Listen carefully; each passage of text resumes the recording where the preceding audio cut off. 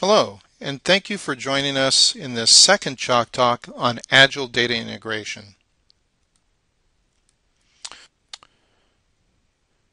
In this second Chalk Talk on Agile data integration, we're going to look at the first step in a data integration process related to a data warehouse and BI project. Let's assume that the initial data warehouse has been implemented and that the business is simply requesting a change to a BI report. This in turn requires an analyst to work closely with a developer in IT to add a new data source to, say, a data warehouse fact table. Now, Agile data integration is ideally suited for data warehouse and BI projects because of this frequency of change. The business requests changes to BI reports, new data sources come into the picture that need to be added. And so while the initial data warehouse project may be just the beginning, there's all these changes that evolve the data warehouse over time, and new reports come into the picture and reports are changed. This process can take months. And why is that? Well, because as these requirements come into IT, one, there's a backlog, and so they need to be prioritized. Second, the business and IT need to work together efficiently and effectively, and sometimes there's miscommunication and errors that occur, and so you need to go back and rework things.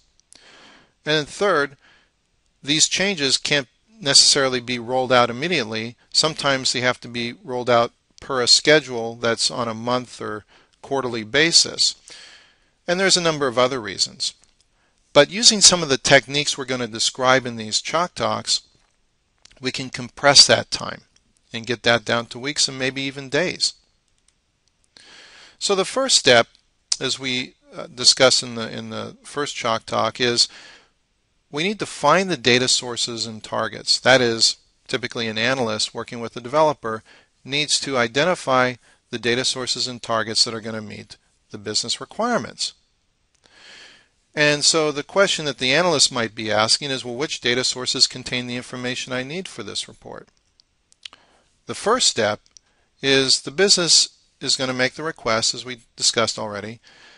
The analyst will create a requirements definition document based on this request and work closely with the business, going back and forth, getting clarification, and getting a well-defined requirements document in place. And then, meantime, the analyst is working with an application developer to identify the tables and data sources that are going to meet the requirements. And this may require the developer to create a data dump that an analyst can look at, or getting a DBA involved to grant access to this data source so that the analyst can preview the data, confirm that these are in fact the data sources that are going to meet the requirements. And so there's this iterative process of going back and forth before the analyst, that is, actually finds what they're looking for. And so at the bottom here you see the value stream ratio of non-value add to value added tasks. And invariably there's wait time involved in this back and forth. And wait time in terms of responses, wait time in terms of prioritizing the work or prioritizing the request. So while each of these steps may only take a little bit of time, this wait time that's in between is non-value added activity. So if we can reduce these iterations, reduce some of the back and forth, that can help compress the time. Also, consider that as you add even more data sources to the mix, the complexity can go up exponentially. And that is because if this is a data source coming from another application, you may need to get another application developer involved or a subject matter expert. Well, that's one reason, but others is there's join conditions that need to be determined. There's data quality issues that need to be resolved. So how can we improve this? Well, first off, establish a good data governance framework that's going to ensure confidence, integrity, transparency, and security. And then second, provide the analyst a tool where they can find and preview the data on their own without necessarily having to get a developer, a DBA involved.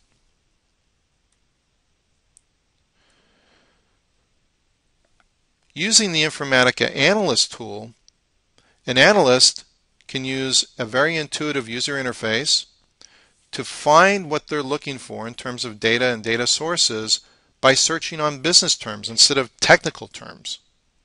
And this is because this is integrated in with the PowerCenter metadata management and business glossary. They can look at the term, the description, who owns it, what are the associated objects. That is, this can be tables, reports, mappings, and so on.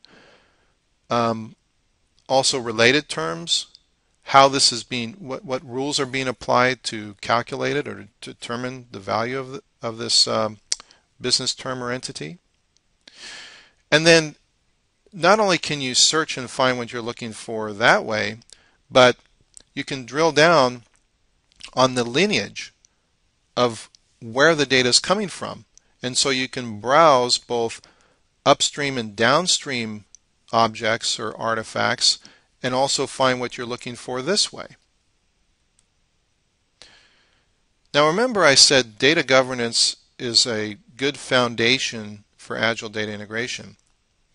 And what I mean by that is there's basically three pillars.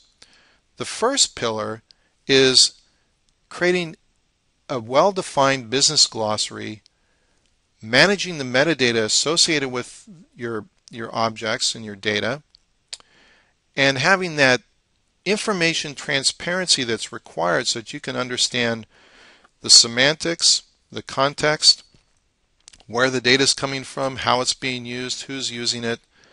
All this provides rich information that you need to understand the data that you're looking at and that you need to use in this example here. The second pillar is related to data quality. How do you ensure that the data is complete, that it's correct, that it's consistent across uses? This requires consistent data quality rules being applied across projects, across the enterprise. It also requires some due diligence and management in terms of measuring those data elements and objects that are most important to you, whether it's customer information or product information or other types of data. And so you need to determine what has the greatest impact on the business and make sure you're measuring the data quality continuously and working to improve it over time. And then finally, you need to build up through master data management a single version or best version of the truth of the master data that once again is most important to the business, whether it's customers or products or suppliers or financial master data. And this master data is key to having the confidence in the information that you're using and looking at and basing decisions, basing operations on.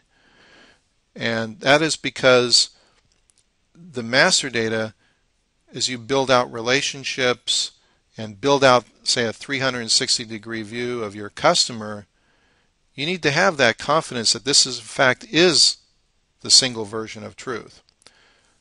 All these things, three pillars put together, is what forms that foundation of a good data governance framework. And that concludes our second Chalk Talk in the series on Agile data integration. Thank you.